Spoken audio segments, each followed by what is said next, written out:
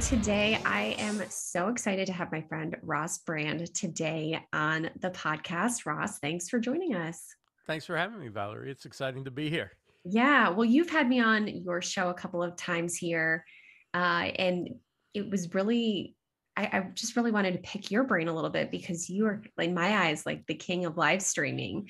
And with video and live streaming becoming such an important, dominant force in the marketing space, I thought this is a great topic that so many people are curious about, they're thinking about. Maybe they started to dabble in it and they just want to get better at it, but you would be the guy to give us all the amazing wisdom. So tell us a little bit about like how did you get into doing live streaming and how did that become the dominant force in your business and in your brand itself? So I worked in radio as a show host, on-air personality, reporter, pretty much every pretty much every on-air role you could have in news, talk, sports, radio, and I did that for 12 years. And I thought I was going to move on to other things, and in fact I did for a little while, and then I stumbled into a platform called Blab, and I kind of fell in love with live streaming again. And I fell in love with broadcasting again. This time it was live streaming. So live streaming in a lot of ways is like live radio because it's live. You have audiences coming and going, Yeah. and the conversation's a big part of it. And I really enjoyed it. So instead of talking about what was the format of the station, I could talk about what interested me and who I was interested in talking to and things like that. And it just became a really fun experience, and I started treating it from the beginning like it could be a business, and not long after it did become one. That's wonderful. I mean, it's cool to see, this industry that a lot of people don't necessarily know a lot about, and being the radio and broadcasting space. Obviously, we think about it from time to time, but more predominantly in the most recent years, we think of the internet space, and so radio sometimes feels a little old school. But it's interesting to see how you've been able to take. I mean, it makes perfect sense. It's a direct parallel. Right. It's just over on a different channel. So that's amazing that you've been able to kind of pivot that and make that so strategic with the tools today.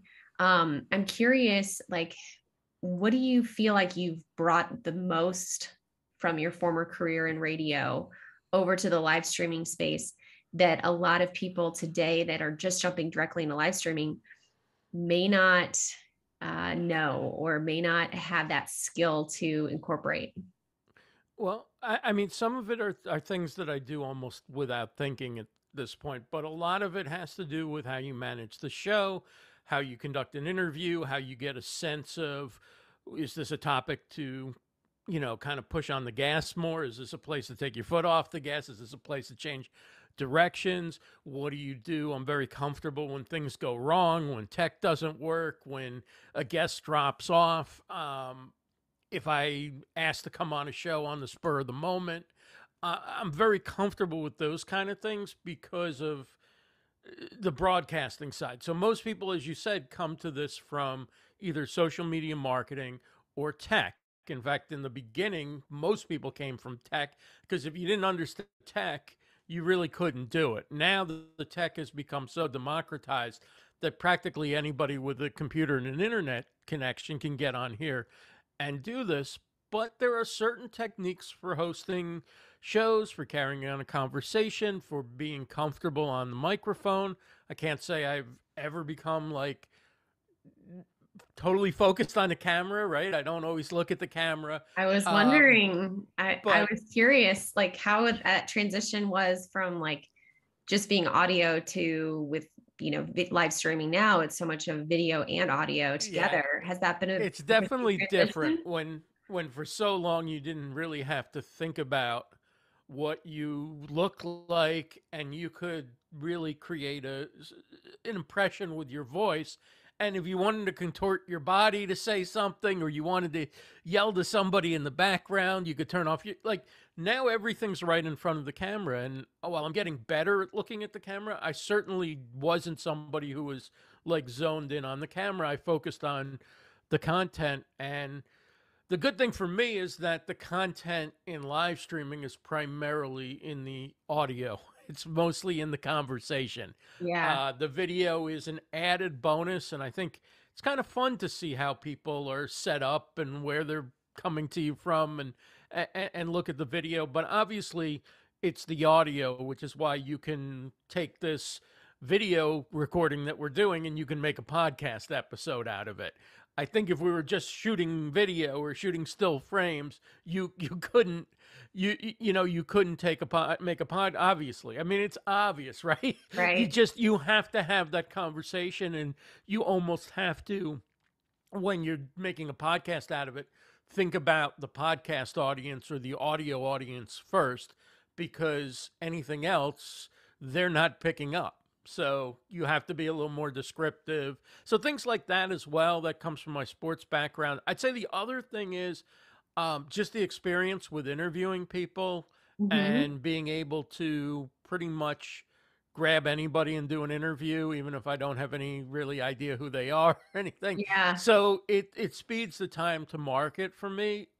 It doesn't mean that I don't prepare, but again, I- a lot of it's in listening and getting a sense of what the person's about and where's the news angle in this, or Yeah. where's the entertainment angle, and going after that. That's wonderful. And you've been doing this for a while. Have you had any things that you've seen of like tangible examples of how you've maybe innovated since when you first started doing live streaming? Any tips or things that you've picked up over the years? I think the biggest thing was back in 2017. It became apparent to me that ultimately, if you were going to do this and make a business out of it, you had to learn how to talk about products and services, whether it's your own, whether it's somebody else's. You had to learn how to sell on live video. That was going to be the future Hmm. of live video if you wanted to monetize it. And so over the years, I've been working with different brands. But I also started a show. Before I even did that, I started a show called Live Stream Deals. And that show was all about having 3 or 4 reps, CEOs, marketing people, whatever, from different products on, and each one would be a segment. And I'd ask them questions about their product and the industry and their area of expertise. But at the end, there was a call to action, and I had a website. I still have a website for it, but I don't really use it anymore. But there was everything in place so that when Amazon Live, let's say, came along, Yeah. and I was on there early, I I felt exactly at home, because okay, I've been doing this.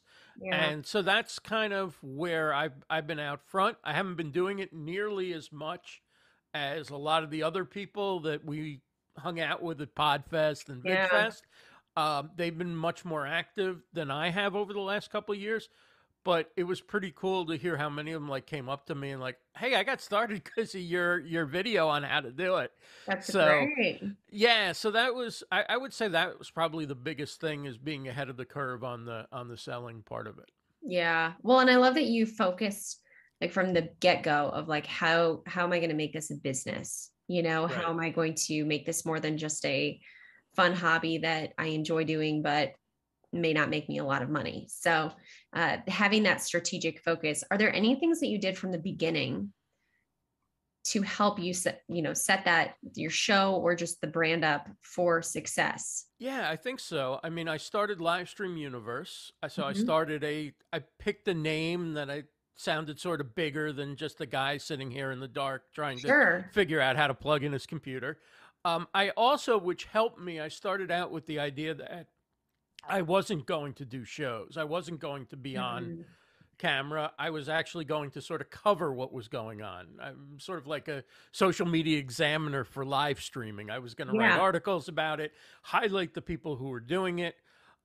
So I quickly built up a Twitter account around it, and had a website that featured a lot of people, and I was highlighting what other people were doing long before I actually it's not that long because it all happened quickly, but Right. before I actually hosted a show, I already was known by a lot of people and looked to as somebody who was on their side because Yeah. I was promoting their shows and I was showing up and supporting them in the chat and tweeting out that they were live and so forth. And then I started coming on a little bit as a call in on Blab back in the day, a platform that made it very easy to do that. It was sort of very community focused.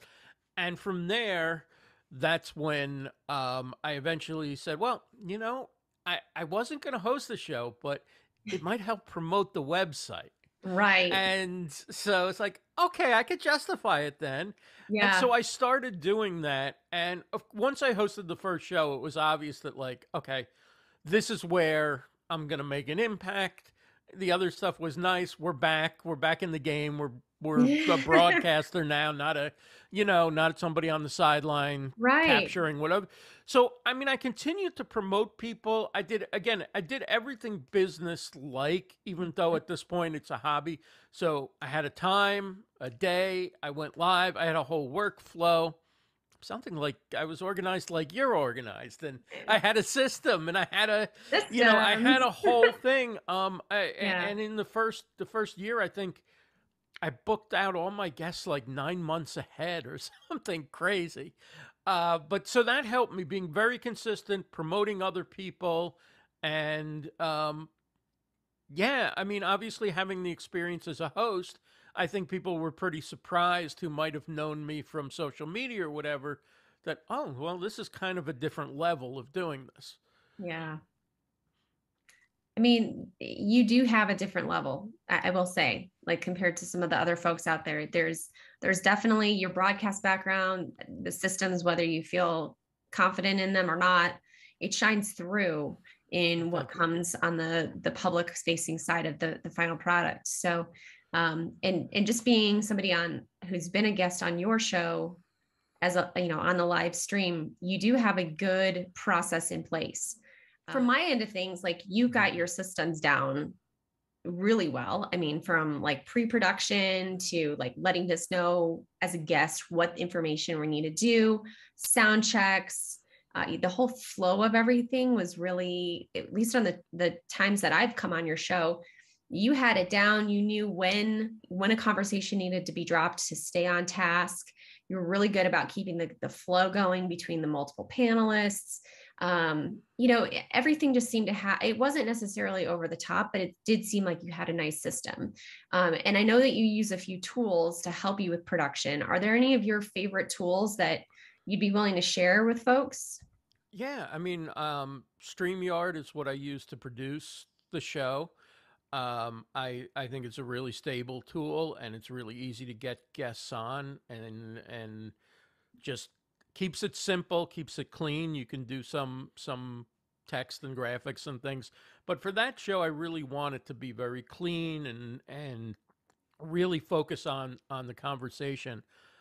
Before that, I used Wirecast for some of my stuff, and then I mean, before that, I used Be Live, and I've used a bunch of different tools. I'm playing around with Ecamm a lot now and Okay. Wave.video.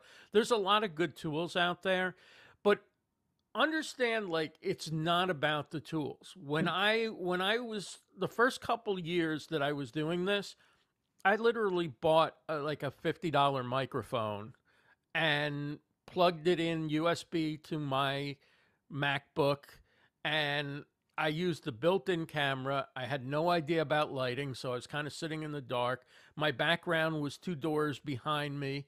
And so it was all based on the content, and then over time I've gradually brought the level up. First I started getting pro audio gear, and then I got better camera and lighting and so forth. And you can always be improving. There's no perfect thing.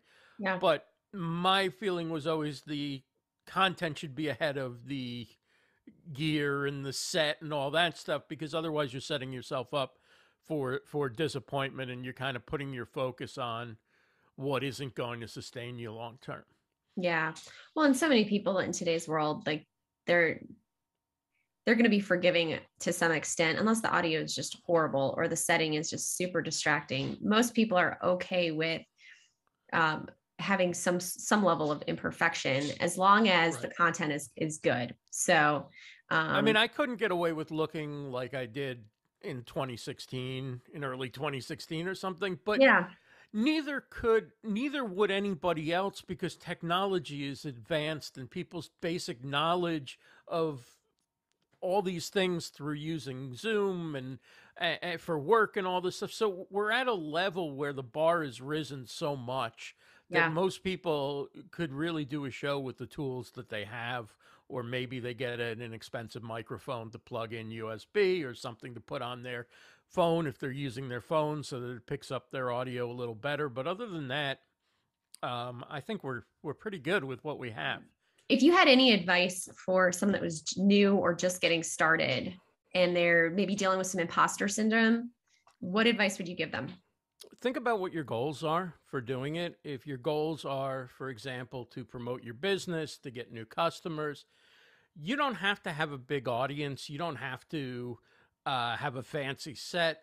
You have to talk about what you're interested in, what you're passionate about, what people relate to, and be genuinely helpful and interested in the people that show up for your live streams. And it really doesn't matter. And if you end up with a bigger audience, you're not an imposter. If you end up being good at it or people telling you it's good, that's fine. There's no right or wrong way to do this. I tend to do it more broadcast style because that's my background. Some people do it webinar style. Some people do it teaching style in front of a whiteboard. Other people just hold it like it's a conversation, like they're holding a phone and they're sitting on their couch and they're talking to you like you're hanging. There's no right or wrong way to do it. It's only what works for you and your audience or doesn't work for you. So there's no such thing as imposter syndrome with this. Or Yeah, there that's shouldn't be. Like, you shouldn't be. I mean, it's not like imposter syndrome's like a label other people put. You shouldn't feel that. I mean, because this is all new. We're all finding our way with it, and again, it's a tool. It's not, an endpoint for most yeah. people. Yeah, that's such great advice. I mean, because a lot of times you see people that have it just looks like they've got everything figured out. And you don't always remember that there were like 20 million steps that got them to that point. And if you're just starting off, you don't necessarily have to have everything figured out. You just need to start and improve from there. To your story, obviously the tools you were using 8 years ago, 6 years ago were look different, completely different than what they look like now. Your approach towards the live streaming and your approach towards content creation is completely different. And it probably was a bunch of like tiny little steps every few Hmm. weeks or every few days that got you to where you're at now versus like having it all figured out from the start. Yeah, and I mean, even for somebody like myself coming from broadcasting, this is still a unique and different medium. First of all, we talked about it. There was no video when I was doing radio, Right. but there also, while there was a live audience, there was absolutely no feedback and no idea of what the audience was thinking or wanted me to discuss or was liking or not liking. Now you're dealing with a live chat, so you have real time feedback. You can bring in questions and make people part of the show, and that's the differentiator, is that interactivity. I mean, Yeah. that's the advantage of live streaming.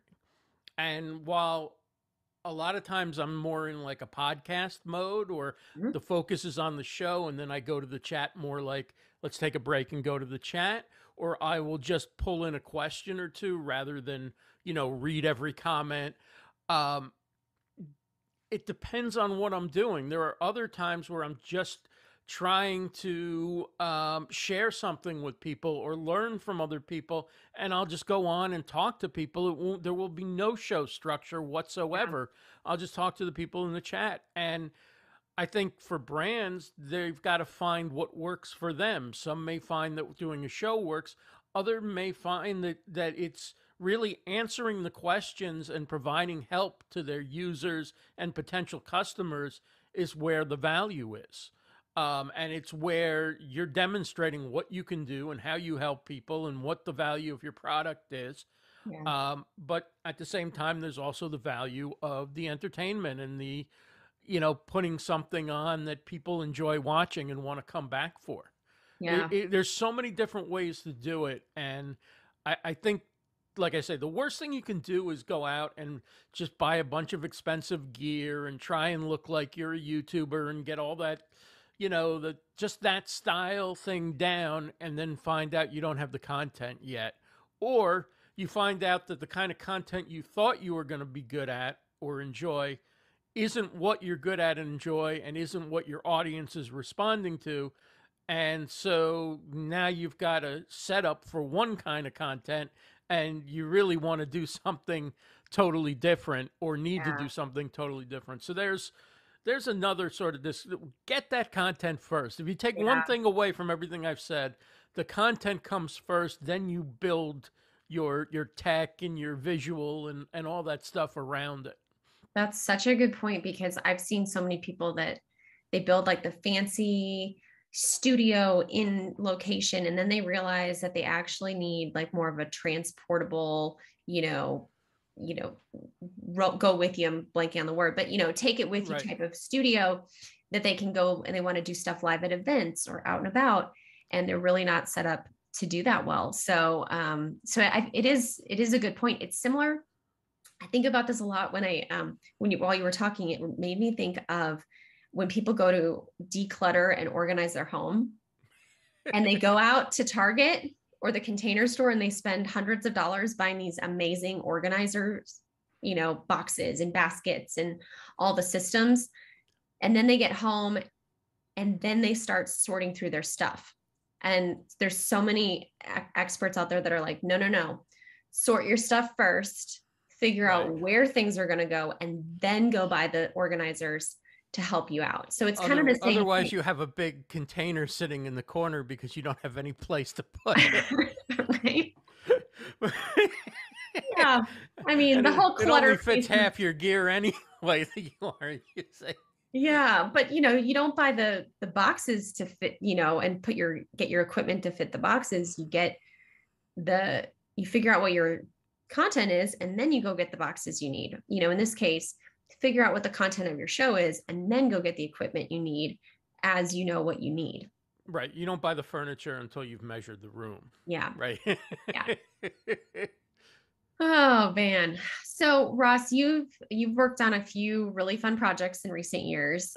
Do you have any personal wins that you'd love to kind of share with the group about Sure. the Well, fun things you're up to? I'd have to say the books are a win. The two books that I published in the last year, I had no idea what to expect. I didn't know if anybody would read it or be interested, and they've both done really well. And one of the cool things was that my peers and friends have all been a part of it.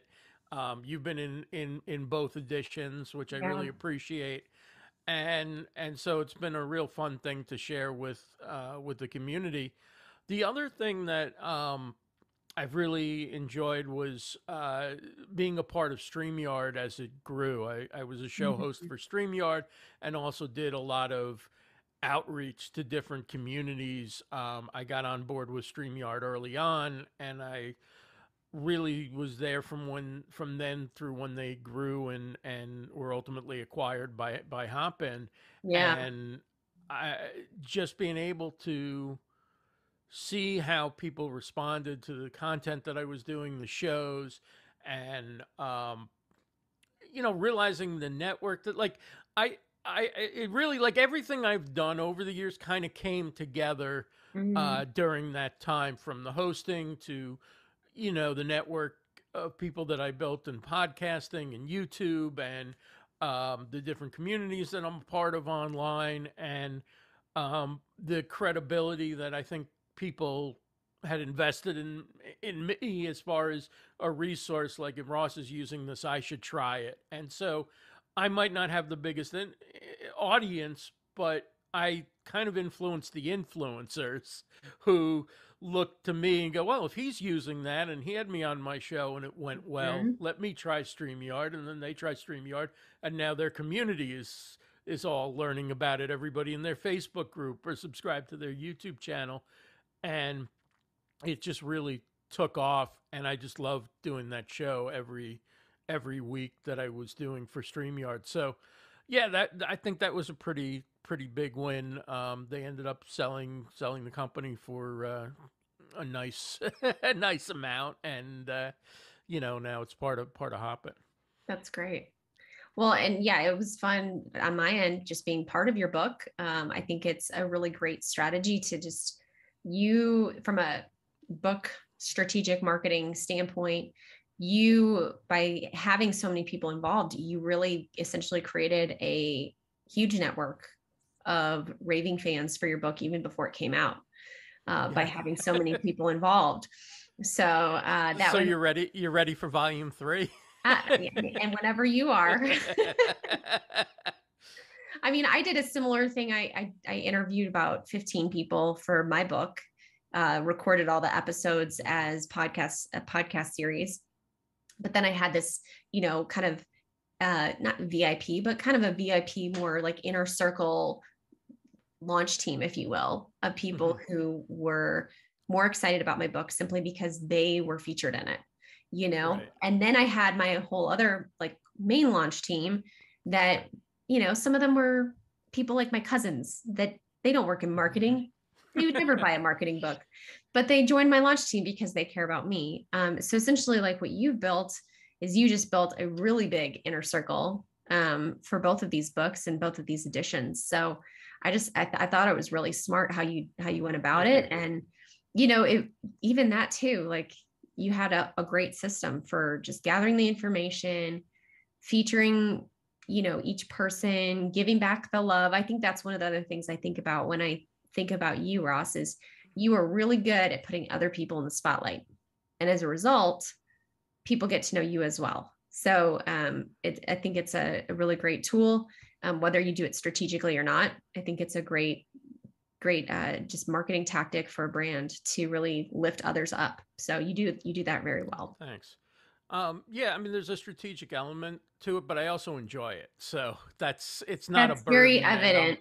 I'm not keeping score for the most part. I mean, if I if I help somebody Somebody's 10 times and there's never any recipient, I yeah, might say, why am I putting this person front and sure. center? But in general, I just enjoy it, and I think it helps me a lot for promoting shows, because it's one thing to say I'm having such and such person on as a guest, but unless that person is world famous, it really doesn't mean that much to the audience. So it becomes about understanding what that person can bring to the show. Mhm. And once you do that, now it becomes very easy to promote the show and promote that person, because you understand what value they bring, what they're good at, where their strengths are, what makes them different from every other guest. And too many people really just promote the guest or the topic, but they don't look at what the guest is coming to speak to, or Mhm. what talent. And that goes also in the show into like how you introduce the guest and how you promote what they do. And so there's a whole thing to it that I think a lot of people don't think about. Well, I mean, I see that 100% just in the in-person interactions that we had or that I saw you having at Podfest. We Ross and I were both together at a conference back in May, and just seeing the meetups and the relationships that are built in person, that you've had these relationships for years online, and some of them maybe that's the first time you've met in person. Maybe it's the fifth or sixth time Right. you've met in person. But the power of just that genuine connection versus just seeing somebody as a transaction for being a guest on a show. Your content is really set out for genuine connection. And I think that's a big differentiator. Thank you. And what's funny is that from doing the predictions now for 7 years and the two books and having people on my show and all that, I can introduce almost anybody without their bio. So if I'm a guest on a show and somebody's asked about, like, Yeah. tell us about yourself, and they're like, no, I don't like to talk about myself. I'll, I'll jump You'll in jump in. and I'll do their intro as though I had it in front of me. Well, that speaks, I think, very highly to the radio broadcast piece where you have to be quick on your feet. Right. You Right. know, just pivot and jump in. You know, there's no, you can't have dead airspace. You know, you just can't have that. And if you stumble in any way, you pick back up and you keep going. So I think that's cool. Have you ever done any improv training? Not really. Okay, I I think just I was took a curious. I think I took some sort of course that maybe had a day of it or something, like Okay, a 20 minutes or 40-minute exercise a long sure. time ago. So really I haven't. I mean, Okay, I it's just really been haven't. real life improv by being on live streaming is really, Yeah, and being yeah. on radio. I mean, Yeah. I was pretty shy as a kid. I mean, it wasn't until I got into radio that I got used to, I wouldn't say that. I mean, I was used to conversations and things, but it was like, this is definitely something that I just took to. As soon as I got into radio, it just came to like, it's like, okay, I found something where, Yeah, it like clicked. I'm not held back in by anything. It's That's like, okay, cool. let's go. That's really fun. I mean, I love hearing that because there are certain things like once I got into doing social media, I was like, oh, yeah, this is what I like doing. This is the content curation and creation. Like this, I can see exactly what the path forward is. And prior to that, career wise, I hadn't felt that click. So it's fun to hear when other people find something that is a good fit. Yeah, I think I enjoyed doing the same kind of stuff as far as like writing about what people are doing well and stuff. When I worked for, I worked for newspapers and been, wrote for the town newspaper as a teenager and things like that. And, even as a print journalist in my early years or whatever, I never really liked to cover like the negative, like when you're doing a feature on somebody and then you got to bring the bad stuff in, and it's like, I'd really rather, maybe I should look into PR. Mm-hmm. Because I really like highlighting what the people are doing well and being able to write about what made them unique and their skills and things. Yeah. Obviously, in radio, if you're covering something, you have to be, yeah, you should be straight with it. Not saying every journalist is straight with it, but as a commentator and as somebody a show host, you have a certain latitude, and I'm not afraid to criticize or point out the negatives. I think you have to do that to be Yeah. honest, but I think it also helps if you're able to understand what makes people good at what they do and what makes them tick and what's Yeah. unique, and then you have more leeway and more credibility if you do have to criticize somebody. Yeah. Man. It's such an interesting world when you're in this live space and working with real people. So It is. I don't know how everybody does it who doesn't have some sort of media background. I mean, there's so many places you could trip up. There's so many things that, like social media came naturally to me from kind of the newspaper yeah. side, but also from the radio side. I kind of had to be like, stop writing like a journalist. You don't have to put Mhm. every fact and date in here. This is so dry or whatever, like some of my tweets in the beginning. And it's still to some extent like, it's like, I'm looking at it like, You're a recovering journalist, huh? yeah, right. Like it's like, oh, just tease it with a simple question and throw the post up there. Like, Yeah. you don't have to say everybody's name and their title and their Yep. company and all that stuff. But I'm getting better at it. Yeah. Either that or I'm bringing a little bit of the other side over. Yeah. No, that's great. I mean, I I picture my own story, and I mean, I jumped into this with essentially no marketing background back in the day. Mhm. My knowledge was design and the fact that I knew how to use Facebook. And that's what got me my first gig as a social media manager. And then from there, you just kind of pick it up. You know, you've got certain experiences pop up where you have to deal with crisis management on something, or you make a mistake and you realize, oh, I really shouldn't have said that. Like that's going to, Right. tick people off, or you see things evolve. 10 years ago, certain things would not have been, an opportunity for people to chew their heads off. And nowadays it's like you say one thing, it's going to be a whole string of comments full of all the Yeah. Karens in the world coming out of the crack. you know, that didn't happen as much 10 years ago. You know, you could make comments on public posts without worrying about somebody chewing your head off as much. Nowadays, there's certain things where you're like, it's not even worth commenting on. I No. didn't get on Facebook until the end of 2012, beginning of 2013, and that was the last social network I didn't want to get that I joined. I didn't want to, Yeah.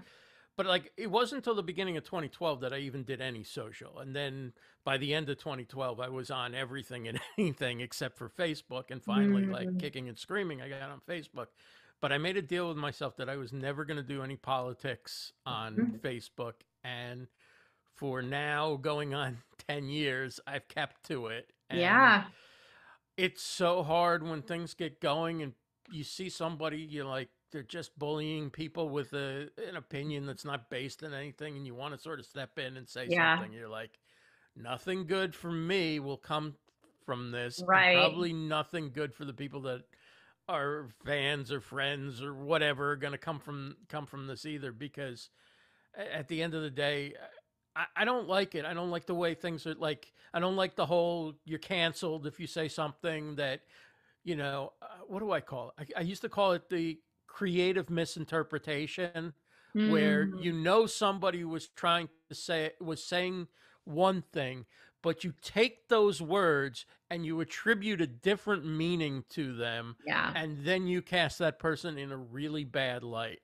Yeah. And that's kind of what I see, that it just it's ruining any sort of civic discourse or whatever on social media, because that's what people live for. And the other thing they live for seems to be not to really advocate for something, but to say that I'm better than people who have a different view of things. Hmm.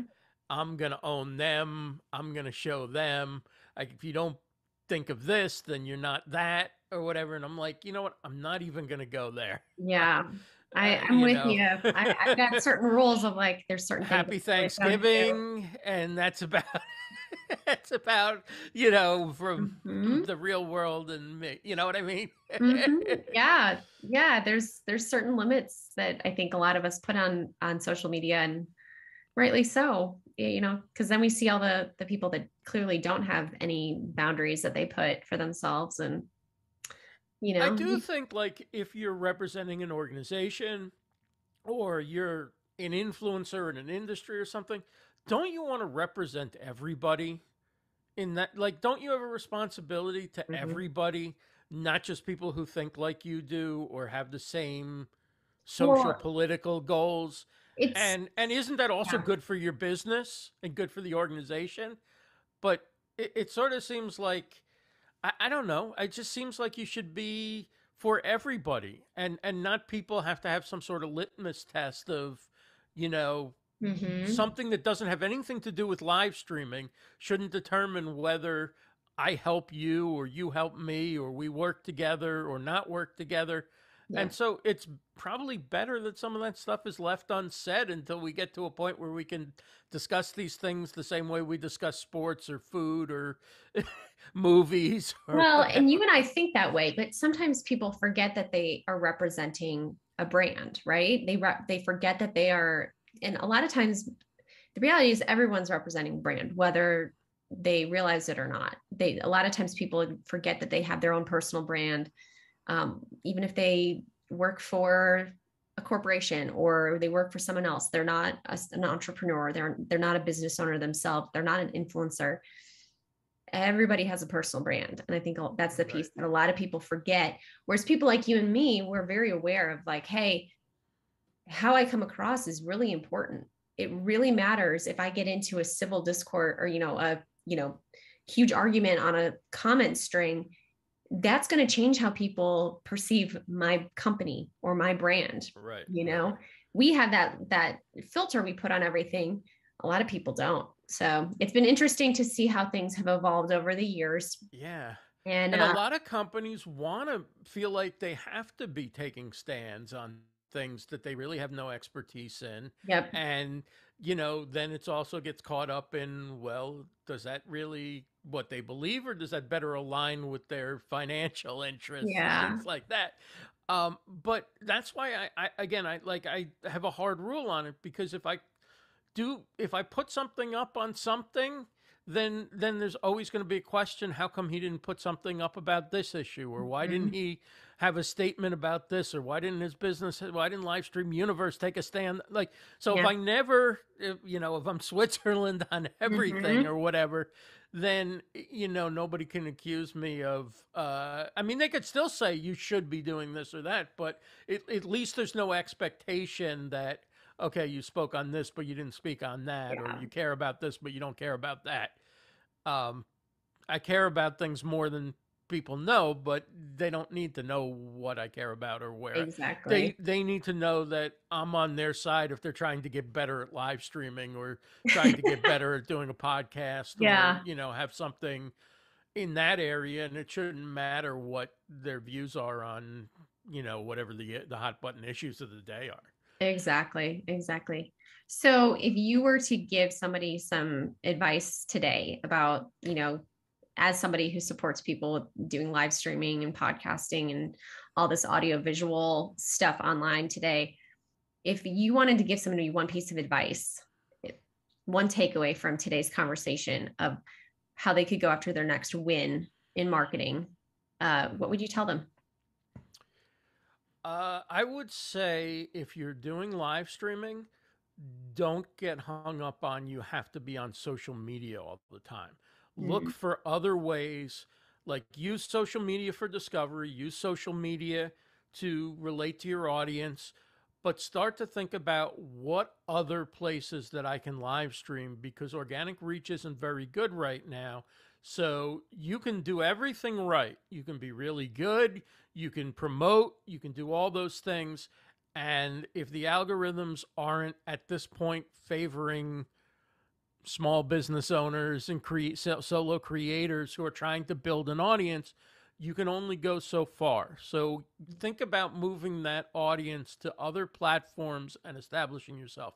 So think about developing the skill set to sell on Amazon Live. Whether or not you make money on Amazon Live, getting into that arena will then give you the experience, so when other sales platforms come online and other big brands decide that they want to have that type of live streaming, you'll be ready for that.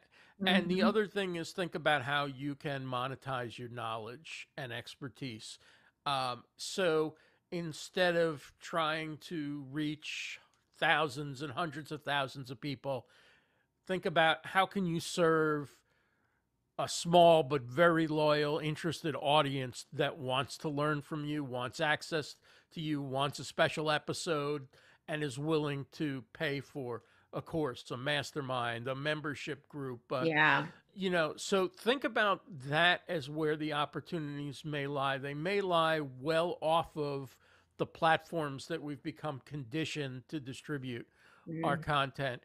And the other thing, although it's dropping, interest right now is dropping in virtual events, I still think that there's a lot of opportunity in virtual events that's going to come forward. Just like podcast had its little spurt and then it yeah. went away, and then now there's a nobody that doesn't have a podcast if they're Right. they're alive online, right? I do think that there's still going to be a big opportunity for virtual events. The first go around didn't make the impact that people had hoped they would for a lot of them. A lot of them weren't that good. A lot of them were still kind of doing things the old way we did social. But I think there's a future for virtual events that's going to be that could be a potentially strong place to bring your audience, where you have a lot of attention on what you're doing, Yeah. and you can monetize as well. And it's also a forum for highlighting other people and making them a part of your ecosystem, sponsorships, all sorts of things. So I would say selling is one thing. Selling live streams, learn Amazon Live, learn that Yeah. that area. Think about what type of paid content you can create for a small segment of your potential audience, and then don't forget about virtual events as another way to get people off of social media and bring them into your world, and really have them have a more immersive experience and a bigger win for everybody. That's wonderful. Well, Ross, you have clearly shared a huge wealth of information today. I think I've got some ideas myself about how to improve my own efforts in terms of my audio and my video content, and maybe dabbling in some more live streaming stuff. Gotta get some more logistics in place for that. It's hard when you've got a 2-year-old running around your house. But well, I'm here if you have any questions, if I can help at all. I'll hit you up. Before we head off here, sure. If people want to get more from Ross Brand, where can they go online to find out more from you? Livestreamuniverse.com is the website. My podcast is called Recordings, rossbrandrecordings.com. And of course, you can find me on Amazon Live. My channel is rossbrand.live. Wonderful. Well, thanks, Ross, for sharing today and just being the inspiration day in and day out for high quality live streaming. Well, thanks for having me. I love what you're doing. And it was an honor to have you in both of the books and being a big part of this new panel discussion show that I've started. So thank you. Yeah. Thanks, Ross. Appreciate it. Thank you. If you liked what you just heard, please hit subscribe to make sure you don't miss any of our future episodes. And while you're at it, go ahead and leave us a review. That not only helps us out, but it helps others discover great interviews just like this one.